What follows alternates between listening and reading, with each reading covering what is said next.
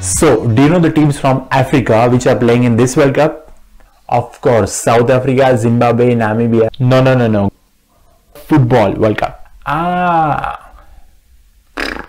Let's have a look together then. There are 5 African teams in total that have qualified to this year's FIFA World Cup in Qatar. This is how that number has evolved over the years. The most number of African teams we ever had was 6 in 2010 in South Africa, which was the first and only World Cup that took place on the African continent so far. That edition's record will be broken in the next World Cup in 2026, where we will have 9 African teams through direct qualification and possibly a 10th through the intercontinental playoffs. Now we will have a look at all the 5 teams one by one in order of their rankings, starting with the lowest. The lowest ranked among the 5 African teams that have qualified for this year's World Cup is Ghana. As on 25th of August, they are ranked 60th in the world and 11th in Africa. This is Ghana's 4th World Cup appearance. In 2010, Ghana was on the verge of becoming the first African nation to qualify for the World Cup semi-final, until Luis Suarez, or should we say Luis Suarez's hand, denied them that opportunity. As luck would have it, Ghana find themselves in the same group as Uruguay this year. Ghana is the lowest ranked team in the stacked group H, which looks something like this. In addition to Uruguay, Ghana has to contend with Portugal and South Korea.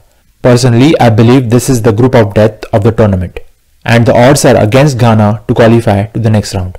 Having said that, Ghana would love to bury the ghost of 2010 with a thumping win over Uruguay. Moving on, we got Cameroon as the 4th team on the list. As on 25th of August, they are ranked 38th in the world and 5th in Africa.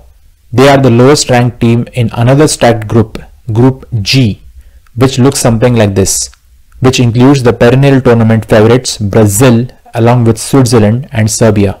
Needless to say, the odds are against Cameroon to qualify to the next round. Having said that, who can forget the Cameroon side who played in the quarterfinals of the 1990 World Cup in Italy, especially Roger Mila's goal celebration. You can count on this current Cameroon side to set this World Cup alight too.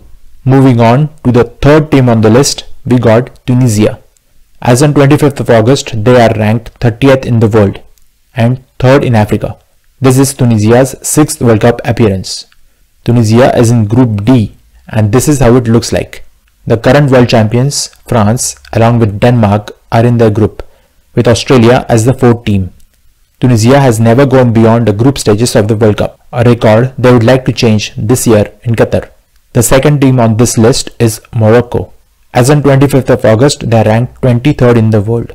This is Morocco's 6th World Cup appearance. They are the 2nd ranked African team, and they are very much capable of pulling off a surprise win against the heavyweights in Group F, which looks something like this. It includes world number 2 side Belgium, the finalist of the last edition of the World Cup Croatia, and Canada. Morocco has reached the round of 16 of the World Cup once in 1986. However, they failed to do so ever since, a record they would like to change this year in Qatar. Now we have arrived at the 1st team on this list, which also happens to be the 1st ranked African team in the world and the current champion of the African Cup of Nations, Senegal. This is Senegal's 3rd World Cup appearance, and they are playing back-to-back World Cups for the first time in their history. As on 25th of August, they are ranked 18th in the world and 1st in Africa. With Sadio Mane in its ranks, Senegal would like to repeat or even better their performance in the 2002 edition when they beat the then world champions France in the group stages en route to their quarter-final finish. Senegal finds itself in Group A, which looks something like this.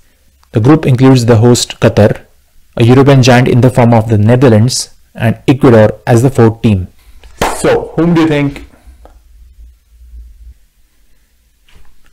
Sorry, cricket game. What did I miss?